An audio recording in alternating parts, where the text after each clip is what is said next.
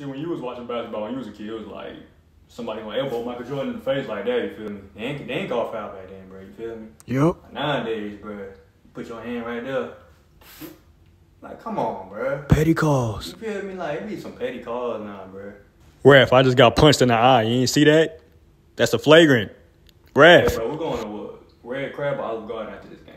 Reff, I just got uppercutted in my jaw. You didn't see that? That is a foul, Reff. Like, come on now, Reff. It's a foul. Like I was saying, but, like, these calls be so petty now, like. Reff, he kicked me in my face. My face is worth $10 million. That ain't no foul? Huh? Interrupt me again, bro.